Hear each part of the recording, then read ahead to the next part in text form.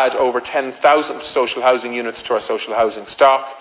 Next year it will be over 11,000, and we will continue to provide those kind of numbers and more until we get on top of the housing pressures that are being contributed to by an increasing population, but also being contributed to by a broken housing market, which we are in the process of fixing over time. Deputy Doherty. Sam is not alone. There are other pictures where we can see of children who are homeless eating their dinners just outside the steps of the GPO. The same place where the leaders of this country came together, their bus that surrounds us in this chamber came together and proclaimed an Irish Republic, proclaimed that we would cherish all of the children of the nation equally. How you have let them down, and more importantly, how you have let those children down. Because as you rhyme off statistics there again, the one statistic that you didn't rhyme off is that child homelessness continues to grow.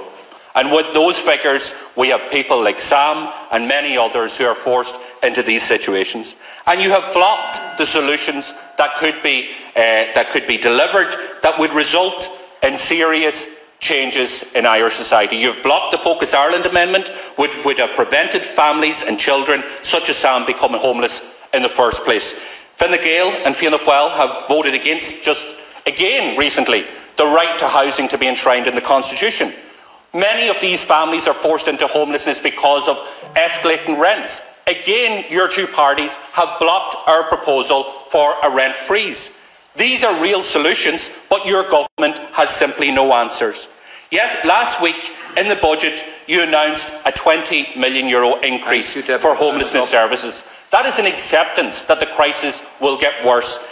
Minister, that is not a policy. It is not a solution. You need to listen to what we and others like the Focus Ireland have been putting forward. So I ask you, what is your government going to do in the here and now for Sam? What are your government going to do for those children sitting outside the GPO who are eating their dinner also like Sam? Okay, well, what are you going to do for the children who are now being given a sleeping bag instead of a home or emergency accommodation because it's simply not available? These are the questions that a whole nation is asking after seeing this terrible situation where children are forced to eat their dinner from the ground on cardboard, which is not acceptable. A nation who wants to reach out and comfort that, but it's your government that need to implement the policies and take action to make sure this never happens again.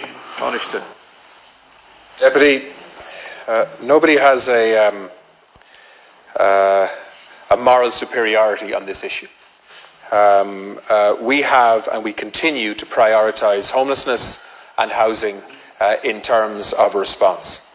I was a minister who introduced rent pressure zones to limit rent inflation when that was needed, and about 60% or more of our rental properties in the country are now subject to those provisions.